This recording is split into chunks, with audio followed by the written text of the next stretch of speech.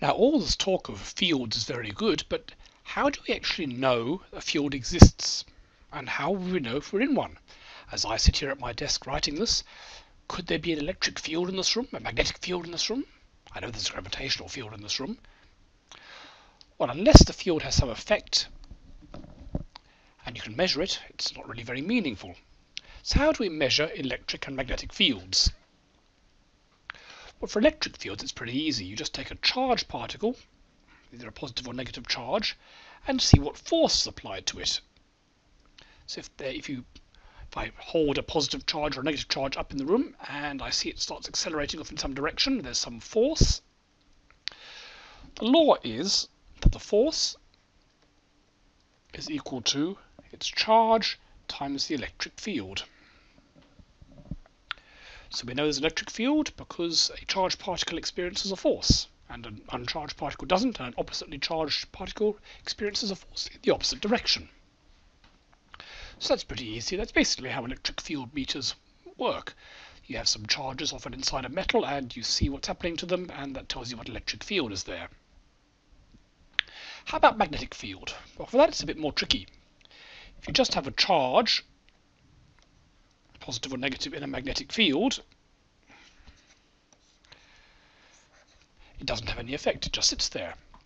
However, if you try to move the charge with some velocity vector v, then you experience a force. And the force is at right angles both to the magnetic field and to the velocity. In fact, the equation for the magnetic force is equal to, once again, the charge v cross b.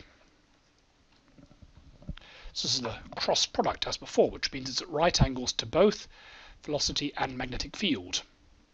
So did I draw this the right way around? Let's see. So we've got v in this direction and the magnetic field upwards. So which direction a cross product works is the right hand rule. So if I put my right hand, I've got the fingers curling from the first thing to the second thing, and the thumb sticking out like this towards us.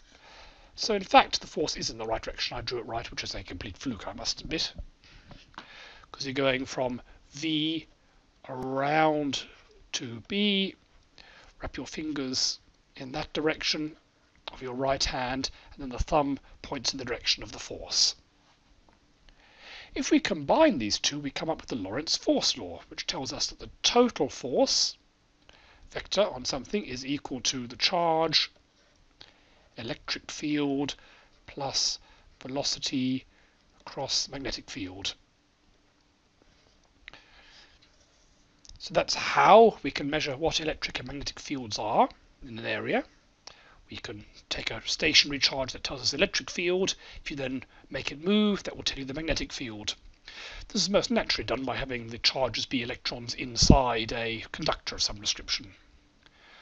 And that will tell you it. It also means once you've calculated what the fields are, you can work out what the forces are on any charges, moving or stationary.